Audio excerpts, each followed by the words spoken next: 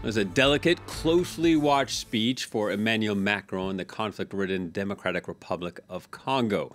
M23 rebels have captured swathes of territory in the country since re-emerging from dormancy. Speaking alongside Congolese President Felix Tshisekedi at the presidential palace, security was in the spotlight. The insurgency has cratered relations between the DRC and its smaller neighbor, Rwanda, which Kinshasa accuses of supporting the M23. Independent UN experts, other Western countries like the US and France agree with Kinshasa's assessment, but Rwanda denying the charge. Here's Macron speaking earlier. All sides expressed clear support for the ceasefire scheduled on Tuesday. M23 representatives who went to see President Lourenço are also committed to this. We'll now see whether each side is true to their word.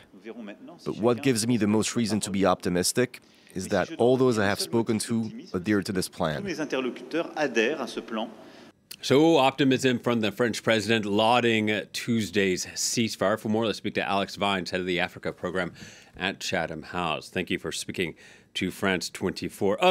Your assessment on Emmanuel Macron's first visit to the Democratic Republic of Congo. What grade would you give him for this visit? Oh, I think it's been a successful trip. There were some protests, including outside the French embassy, of people brandishing, including Russian flags, but I think that they were probably rent-a-cow crowd. They were being provocative. It's really important that Macron has been very clear about Eastern Congo. This is the most important issue on the plate at the moment for the DRC President Tshisekedi. I myself, when he was in London, met with Tshisekedi, and that was his primary issue of conversation with me, which was how to get the Rwandese to back off their support of M23, which, as you've said, has also been documented by an independent UN panel and other organizations and groups. Yeah, and one of the ways that some people think that Rwanda might back off is with sanctions. 150 NGOs ahead of Macron's speech wanted him to call for sanctions. Macron saying that's not on the table for now. Do you think it should be? Well, I think talk about sanctions is sometimes the most effective way of sanctions actually having an effect. So the threat is maybe more effective than actually the implementation of them. Look, Kigali is under a lot of pressure at the moment. There is obviously also an East African community deployment into Eastern Congo, which includes the Kenyans. So Mr. Kagame is under enormous pressure at the moment, and the president of France making this statement in Kinshasa will be putting on even more pressure.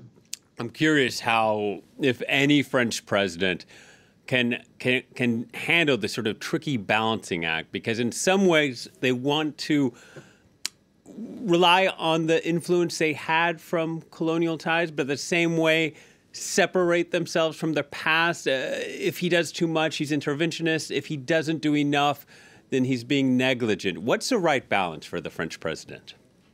Well, I mean, if you look at the totality of this trip, each country's been, chosen for specific reasons. DRC, the Democratic Republic of Congo, isn't a former French colony.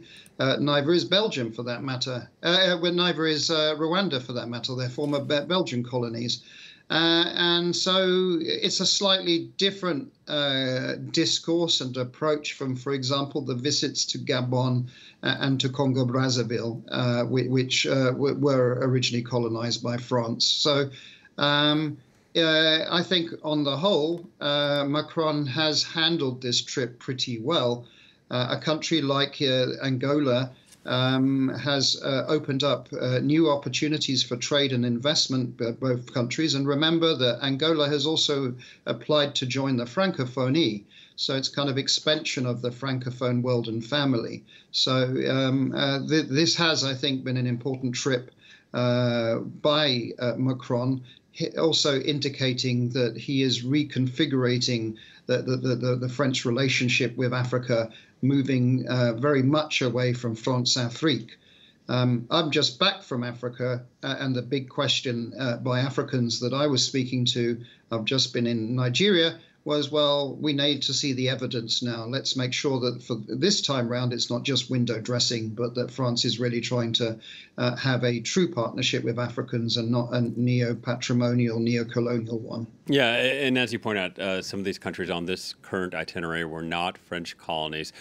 Part of that reason also because maybe anti-French sentiment rising in former French colonies. Nigeria, you mentioned, it just had an election. There's a lot of questions about how France looks to maybe non-Francophone countries with economic ties and that. I'm curious, with disinformation, with rising French anti-sentiment in some places, while you were in Africa, do the people believe some of the disinformation that's been circulating, or are they aware that it might be they might be trying to be manipulated by other governments?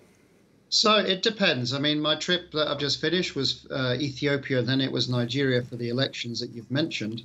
And some of the disinformation definitely sticks. There is a sense that France has really goofed up, messed up in the Sahel, and that France Afrique was very, very counterproductive and needs to be changed. So there's definitely that.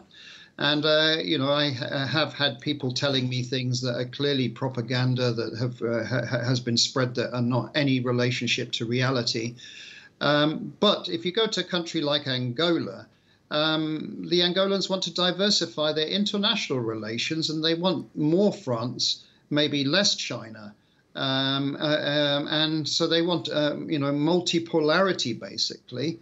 And that's where I think the first visit by a French president, by Macron to Angola was so important, because it was also that France is offering assistance on water and agriculture and helping Angola diversify its economy away from over-reliance and dependence on production of oil, hydrocarbons. Very illuminating, Alex. Thank you for your time. Alex Fiennes of Chatham House speaking to us.